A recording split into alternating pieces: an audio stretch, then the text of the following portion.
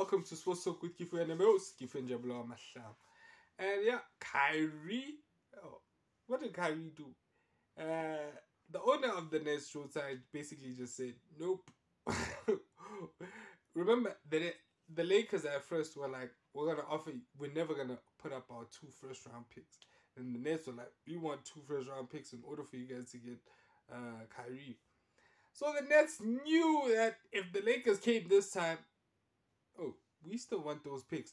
The Lakers offered those picks. But the owner said, we also want Austin Reeves and Max Christie. Like, they took the Mavs deal. Was the Mavs deal better? In my opinion, might not.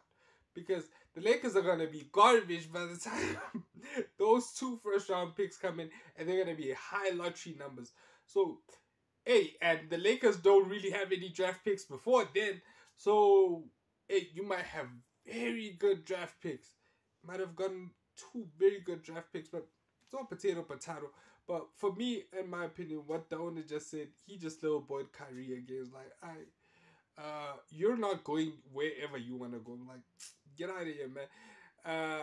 Like he did with the whole discrimination thing, he literally just doubled down like, I'm not letting you go anywhere you want to go.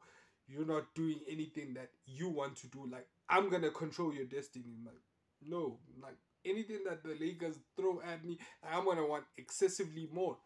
But do I think that Kyrie and Luka will work?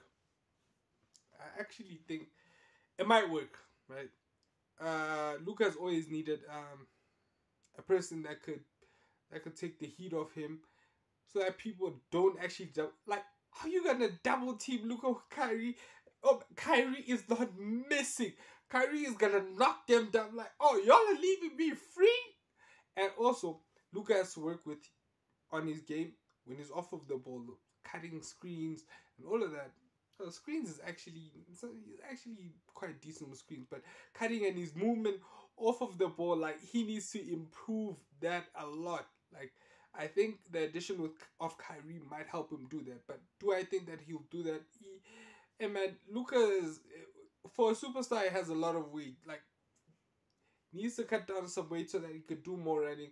And defensively, also, Luka has to work on it a bit because they usually just hide Luka. And you have Luka and Kyrie not being great defensively. As a defensive team, the Mavs are going to be quite shaky. But yeah, that's it. Comment down your views down below. Tell me what you guys think. And as you guys already know, man, I'm out.